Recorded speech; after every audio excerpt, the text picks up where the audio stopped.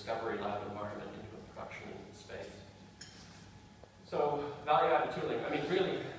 we've touched on it quite a lot already,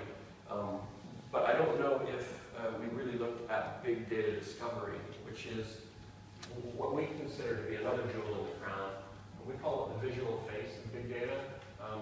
because it really exposes in a visual way to business analysts and